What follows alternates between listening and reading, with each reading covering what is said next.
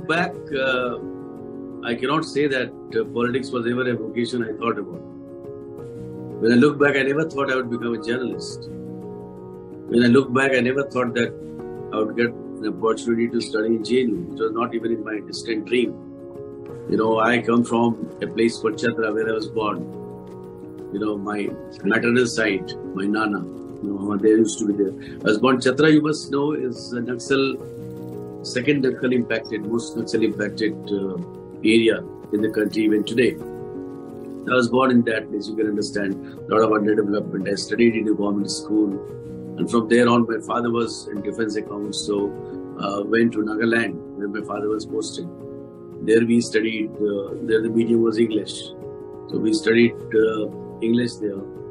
Then again from class 10 onwards, I came back to Ranchi for studies, because higher studies was good in Ranchi.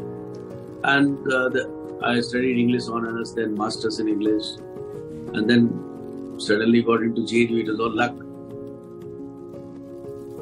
The country witnessed anti-corruption movement under Anna. You know what happened. The entire middle class seemed to be coming on the street to see the change. So I don't think after emergency, any movement like that happened. The movement that opposed emergency, and after that, this Anna movement, where people, middle class people, they looked so upset and angry with corruption. They wanted to change the system. That was the time when the UPA was in power. So I also got caught in the fire of this anti-corruption movement. And then I realized, that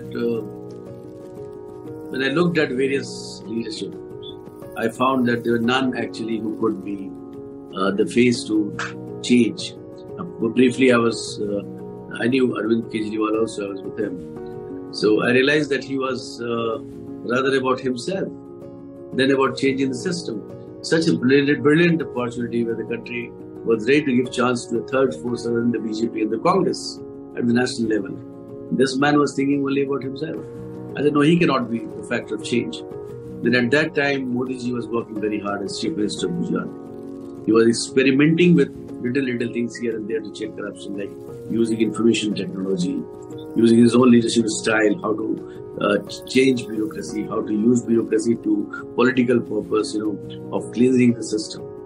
I realized that he is the man who could be the best bet for the country. And then how my journey started, I thought that if I don't use this chance to write a book on him, I would be losing a great opportunity of not being a part of the system. If I just stay as a journalist, report about that, it may not be the correct thing. Because I knew him from 1990s onwards, when he had come to Delhi. After Gujarat, he came as secretary. I, as a journalist, had interacted with him. I knew him. So I thought that it is a chance to revisit and see whether he is the man. And this is how I ended up writing about things. And I'm happy that I did it, because I've been vindicated that he is a man who actually wants to change the system.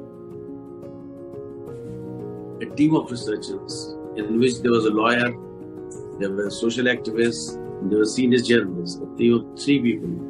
And we did research for about close to 1 year.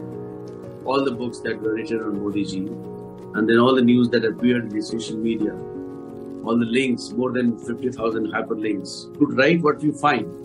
It's not that we wanted to write something and wanted the research to follow that direction. Facts are not twisted. Facts are as it stands, and facts have been authenticated.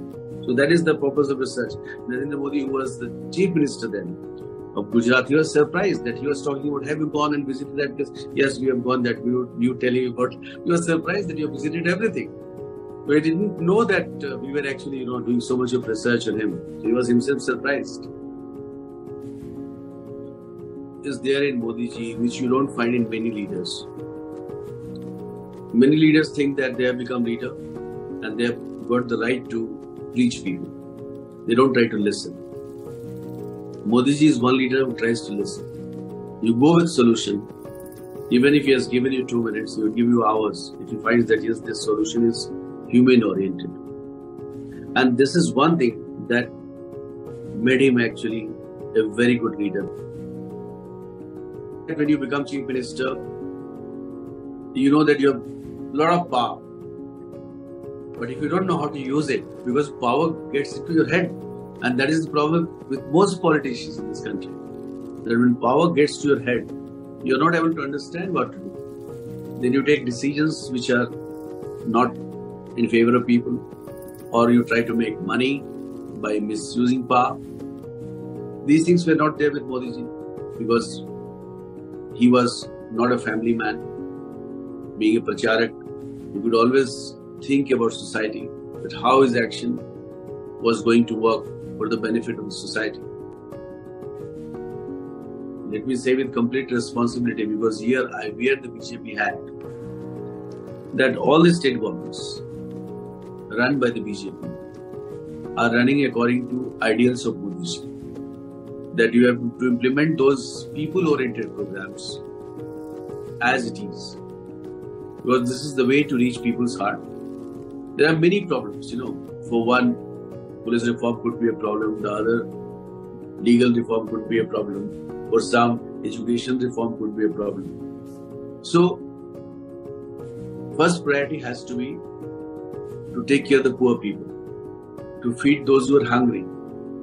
Otherwise, society would come in rebellion, isn't it? I'd like to tell you that you'll hardly find a leader from India not influenced by Swami Vivekananda, because Vivekananda is such a secular philosophy. It inspires youths, talks about one India, talks about the rich cultural heritage, and he was the greatest exponent of what India was.